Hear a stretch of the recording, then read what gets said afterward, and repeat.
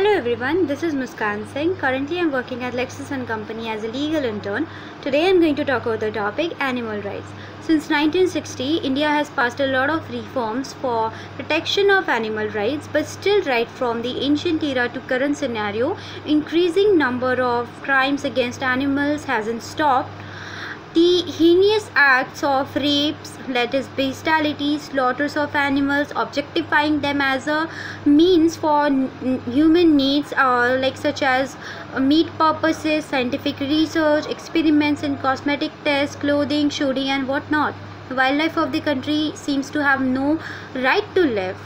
The most heinous act of bestiality is increasing day by day.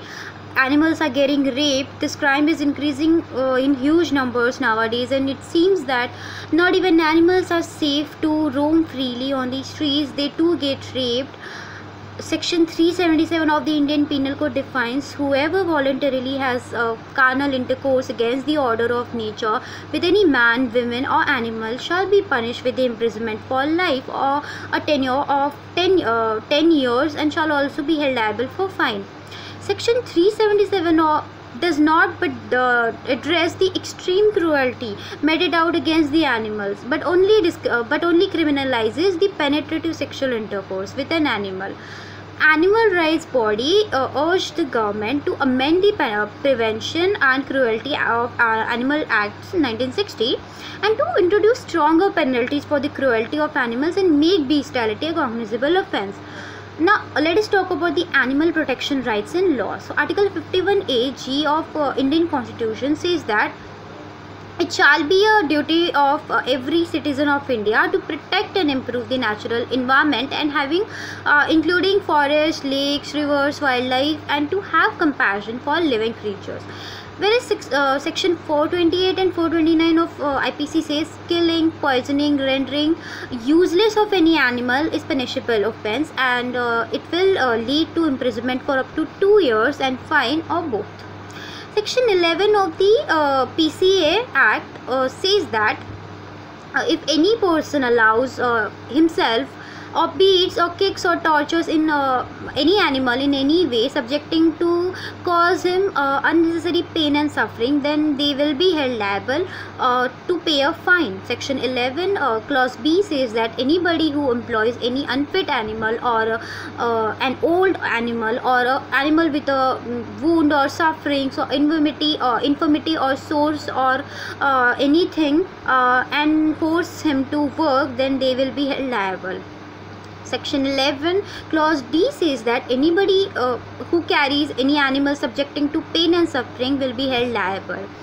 Section 11 clause E says that if anyone keeps an animal in a cage or any confinement which is not enough to the animal to move freely, then they will be held liable. Section 11 clause J says that any owner of any animal who allows the animal to be affected with a contagious or infectious disease and to die in any street, then they will be held liable. Section 11 clause K says that any person who offers for sale an animal that is suffering from pain or due to mutilation, crowding, starvation, overcrowding or starvation or ill treatment, then they will be held liable. Section 11O of PCA Act says that punishment if any person who either promotes or take part in any shooting competition where animals are released from captivity for shooting, or if he voluntarily practices hunting animals, then he will be held liable for an punishable offence under IPC. Laws relating to pets and their punishments are also found under Section 11 of PCA Act. Section 503 of IPC says that if any individual is carrying someone else and averting him/her to who is a proprietor of a pet from keeping or dealing his/her pet can be held liable at risk. The Wildlife Protection Act 1972 includes the provisions for protection of wild animals, birds, aquatic animals and zoo animals. Section 48A of the Act rejects transportation of any wild animal, birds aside from the authorization of Chief Wildlife Warden or some authority by the permitted by the state government. Section 49 of the same act forbids the purchase without license of wild animals from dealers.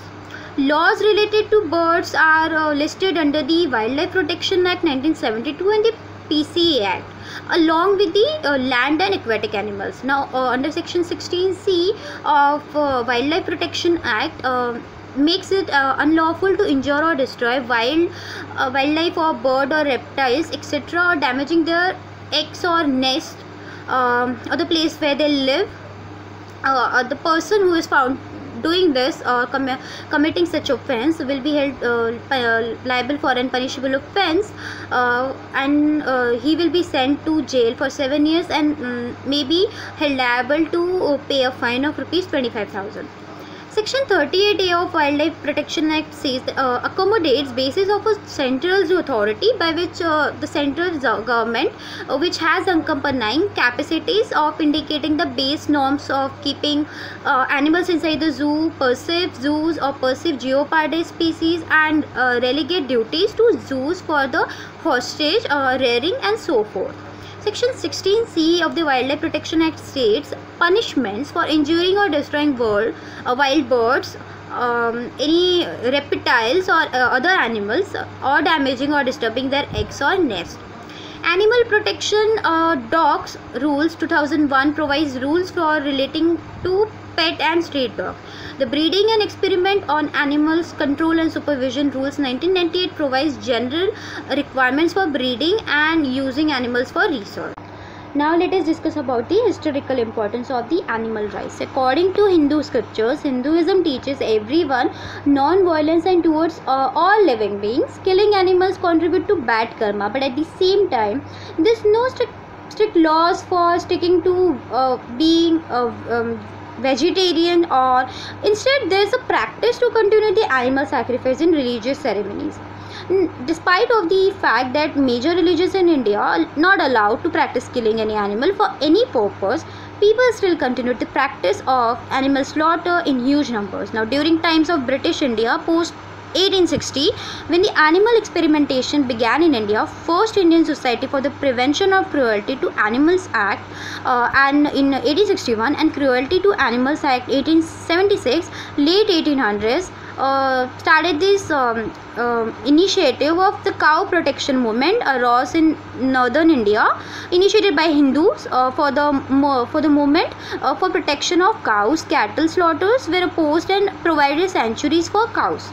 Now, post-independence of India, cruelty against animals was criminalized with certain exceptions for the treatment of animals used for food purposes and scientific experiments. Now, under India's first National Animal Welfare Law, the Prevention of Cruelty Animals Act 1960, and that led to formation of Animal Welfare Board of India to animal welfare and ensure enforcement of anti-cruelty provisions. Now, certain restrictions were imposed for animal transport, animal experiments, etc. So, this was all about the animal rights and its history.